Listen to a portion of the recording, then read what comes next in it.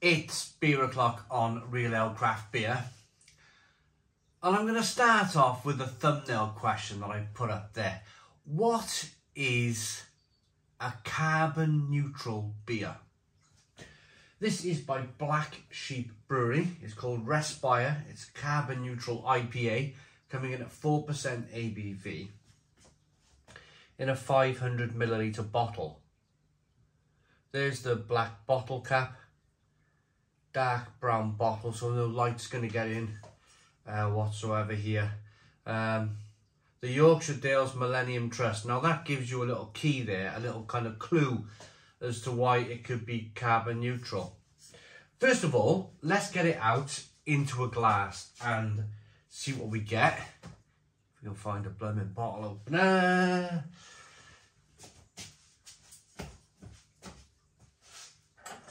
Plenty on the back wall. Right, here we go then.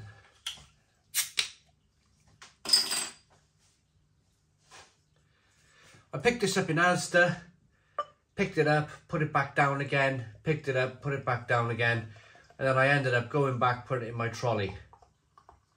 And the reason why I put it in my trolley, and the reason why I was kind of umming and ahhing as to buy it in the first place, is I was like, oh, it's kind of like the world we're living in at the moment. I know the world's warming up. I really know. I know all of these things, but it's almost like the world we're living in at the moment is forced.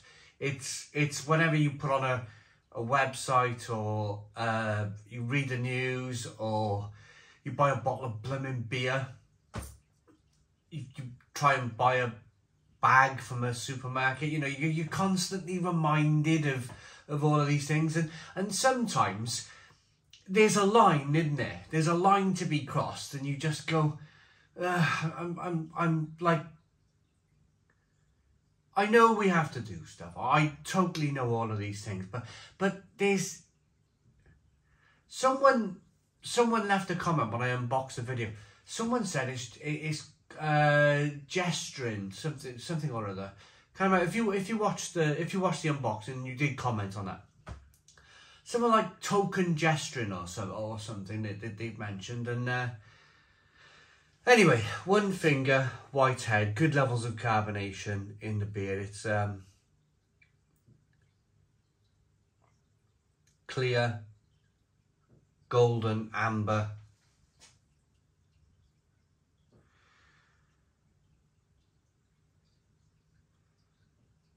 Get the aroma.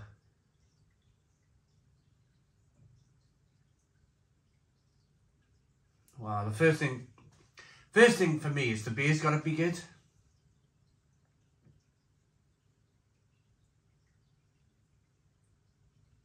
It doesn't smell too bad. It smells like regional brewery. It's hoppy, but it's slightly got a kind of a metallic tinniness to it.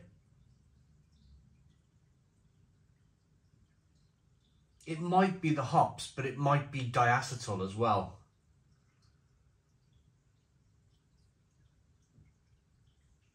A little bit of kind of butterscotch in there. I don't like want to be too harsh on this company because they've been through the mill a little bit. 2023, I think they've either changed ownership, so I think they went into administration. I think I'm not 100% sure, but they've had their problems this year. Black Sheep 2023. But all I can do is stand here and be an honest beer reviewer. There's no point in being otherwise, is there? I might as well just pack up and walk away if I'm not going to be honest. It doesn't smell great. It cost me about £1.80 a bottle in my local ASDA. Let's dive in. Cheers, everybody.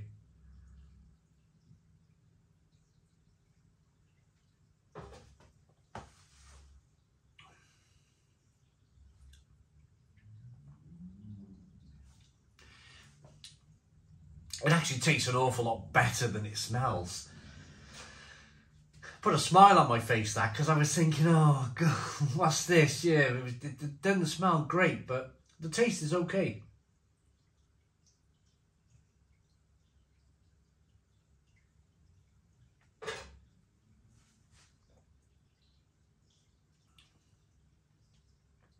It's quite nice actually. It's zesty, lemon-like. Orange peel, lots of peels, orange peel, lime peel, grapefruit peel, lemon peel, that sort of kind of spiky, nice bitterness on the back end. It's a nice beer. It's a nice beer, thankfully. And I'll be honest with you, we're going into October now, 2023. This is the first time of the year, because we had a cold night last night, I can leave my beers now out in the conservatory and they get down to about, I reckon about 9 degrees the beer is, which is perfect for grabbing all of those lovely flavours in the beer. I do like this time of year where I can just leave my beers in the conservatory, hence they're all over the bar now. You just kind of leave them out here. I haven't got to annoy the wife by having them in boxes in the kitchen or in fridges and bottom. I can just leave it all out everywhere. Yeah, this is good. This is good. This is good beer.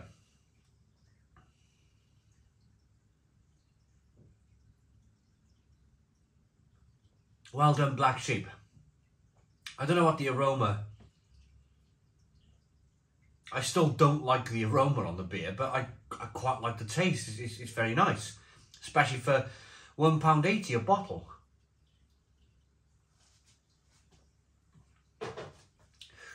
A bit sweet to begin with, slightly dry. Then you go on to like spicy pepperiness, bitterness, all them peels I was talking about. It's a very refreshing IPA. So let's talk about the elephant in the room then, this whole carbon neutral thing, and why I put it on the shelf, picked it back up again, and you know, tug of war with the beer. Do I buy it? Do I don't buy it? If you're in the brewing industry, if you know brewing, you will know that brewing is one of the most, like, boiling water is one of the worst energy kind of consuming things that you can do. Whenever you warm something up, I mean, you've probably seen it if you've got one of those electric things in the electric meter things that you can see how much electric you're using. Put the kettle on, switch the iron on, anything like an electric heater or something like that, boom, it whacks up. So in brewing, there's a lot of boiling of water. You're boiling for like, you could be boiling for 40 minutes, a rolling boil on certain beers. You think big vats of beer, boiling, but it's going to be massively energy intensive. So here's my argument. My argument is they probably, Yorkshire Dales Millennium Trust, they've probably gone to a field somewhere, planted a million little saplings that might get eaten by sheep or other animals, cows or whatever, and they call it carbon offsetting. I don't think they should call it carbon neutral personally, because it's impossible. I think if you're going to call something carbon neutral, it has to happen at the source. It has to happen at the brewery. And that's never going to happen. That is never going to happen in a million years. Unless you've got a field full of solar panels powering...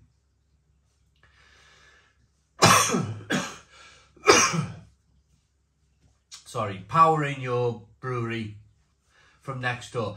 And you probably need a whole field full of solar panels just to get a blooming boil kettle boiling up. We got solar panels on this roof of the house. We got 10 of the damn things. And it's still, I'm still using electricity if I flick the kettle on. I'm using my own electricity from the grid. There's not enough power from the sun with 10 solar panels to boil a blooming kettle. Unless I bought rubbish solar panels, that is, and they're not doing their job properly.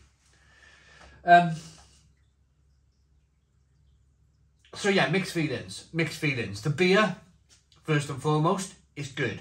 Buy it because it's good. It's a decent beer. Decent beer for the price. If, like me, you feel you know brewing and you know that in a million years you can't boil a boil kettle and be carbon neutral. It's never going to happen. And you feel a bit kind of like it should happen at the source, then you're probably going to have mixed feelings about this beer. You're probably going to have mixed feelings too about like buying plastic bags in supermarkets or cardboard ones that cost 25 pence these days, you know, and everything else that's in the news about what we should be doing and whatnot. Sometimes in life, when you want to buy a beer, you want to break from it all, don't you? You just want to go, right, bad seed, new school, West Coast Pilsner. I can forget about the world's on fire, and just have a beer without thinking about the world on fire. That's my point. You sit with it. I'm sure this is going to cause quite a bit of discussion. You sit with it as you feel. I've just given you my personal opinion. When I want to have a beer, I don't want to be, I don't want to be contemplating the blooming world and am I going to be alive next year, that sort of thing. But the beer's good.